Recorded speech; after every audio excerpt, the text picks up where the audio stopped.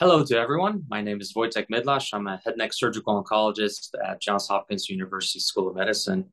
I want to give you a quick recap of a seminar we held at the National Academy meeting in Philadelphia on sort of what every otolaryngologist should know about parotid tumor management. Again, obviously complex issue. We can spend a week to have a seminar on this, but I think we can hit some highlights and some big points in terms of how to move through the workup and management of these patients and get them through the treatment they may need or may not need. I think the main issue is, again, that there's 30 or 40 tumor types, whether they're primary tumors of the gland or they're spreading to the lymph nodes of the gland. As we all know, good news is that most of them are benign, but not all. And I think that's the challenge, is trying to figure out which are the ones that we need to worry more about and sort of do more of a workup, but also obviously do a different type of treatment for them. So the key things we sort of handled as a panel is to really have a systematic approach to these. I think looking at the history in terms of the timing of symptoms, trajectory of symptoms, what symptoms they are, the exam, sort of what you find on the exam, not only by palpation, but also visualization. That includes sort of a part of that is also imaging, what imaging you choose in terms of how to work these up. Then obviously a biopsy. I think we all we all agreed that really these days that all these tumors, or most of these tumors, should really be receiving a fine needle aspiration or biopsy attempt to get more information.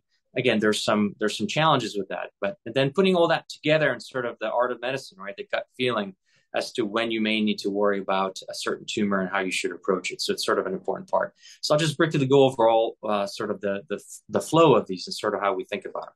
So in terms of history, so the type of symptoms, right? Feeling changes, sensation changes, weakness, paralysis, trismus, right? That's the one that really worries me. On the exam, is it mobile, not mobile? Does it feel inflamed? Is there overlying skin changes? Obviously, are there lymph nodes involved or are worrisome? And those are all things that should make you sort of think about other things. Then there's obviously the imaging. I think the imaging MRI, I think we all agree that it's probably the gold standard, the best. Oftentimes, these patients come to you with a CT scan.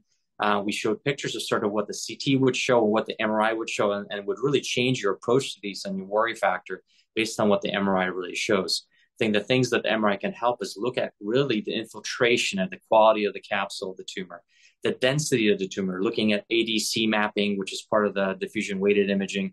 A lot of the MRI machines, and now most neuroradiologists will comment on that, is when you see these higher density lesions are the ones that you need to worry more about malignancy.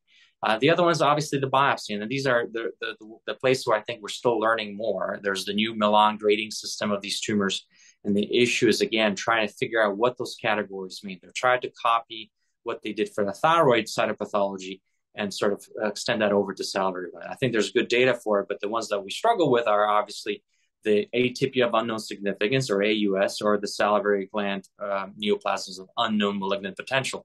A lot to say, but the sums. These are the ones that we need to sort of worry about. And I think it all deserves a discussion with the pathologist to make sure that they not only give you the category, they give you any cytologic information. Is the atypia in the nuclei or the cells? Are there any worrisome sort of findings, even if minimal? And then sort of what they think, kind of push them to give you a differential of what they can tell you based on what they saw on the biopsy.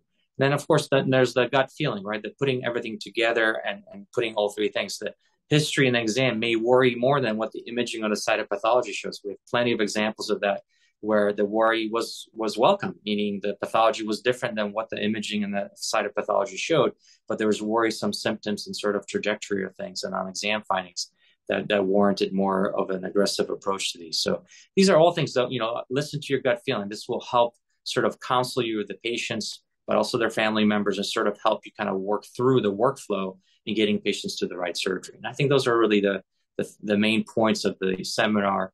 Took a lot of great questions, went over some cases as well to sort of show a lot of these changes and challenges that we all face.